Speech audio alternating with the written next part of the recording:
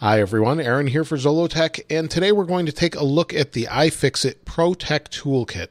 This is their full complete toolkit. It comes in at about $70. It used to be $100, but right now it's $69.95, and it has a lot of different things in it to help me repair devices.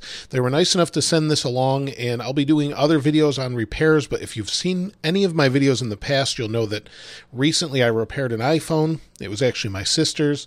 The other things I've repaired range from an Xbox, even to cars, to iPads, iPhones, all sorts of things. And because I want to continue to do that in some videos and on the side, when my family or friend needs it, I'll be able to do that more easily with this. And one of the things you didn't know is all of the time I was repairing that, I was always using iFixit's toolkits. I just never really called out and said, hey, I'm using these iFixit toolkits.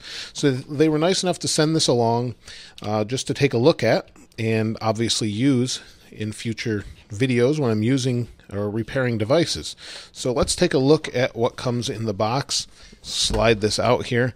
Now it does come with quite a few different things. I'll get this off here. There we go. It comes with all sorts of different tools and things to help me repair devices. Now, I have one of their previous toolkits that I purchased myself, and that's the one I mentioned before. And in a future video, probably in a month or so, I'll be repairing an iPad Air, and this is for that. And this is the iPad Air display with some other tools in there as well. It's the displays underneath, but that'll be in a different video in the future. But I wanted to show you the toolkit just because I thought it was so nice and comprehensive. So it opens like this, and this is the first time I've actually opened this, so I do know what comes in it. But you can see all sorts of different things. We've got a metal spudger and some plastic ones, some different tweezers. These are actually not tweezers, but we have some tweezers over here. Different pry tools to get the screens up.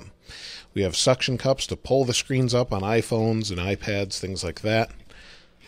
Let's see what's in here. Oh, we have a grounding strap, which is really nice. So that way we don't shock anything. It's got a nice grounding strap there. Let's put that back in. In this side, I think this is probably the 64-bit driver kit, and it's magnetic. This is a magnetic pad, so that's nice. It did say that it comes with that. It doesn't come off, but it attaches right here magnetically. Oh, there we go, and the top comes right off. So these are all different bits to basically do whatever you need on anything you can think of. Let's take a closer look. So these are all the different bits, and this has everything from Torx.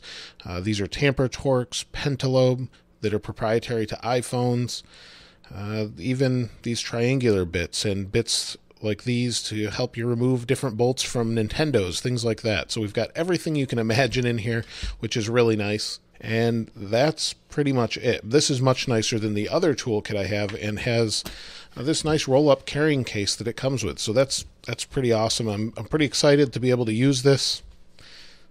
I've got some nice tweezers there as well, and it looks pretty high quality. Now, again, this is about $70 from their website. They didn't know I was going to be doing an unboxing video or anything like that. It's not a sponsored video, but they were nice enough to send this along so I could do a repair in a later video. So be sure to check that out when I do that later on. But if you've used any of their products, had any luck with them, good or bad, let us know in the comments below. And then if you haven't subscribed already, please go ahead and subscribe. And if you like the video, like the video. As always, thanks for watching. This is Aaron. I'll see you next time.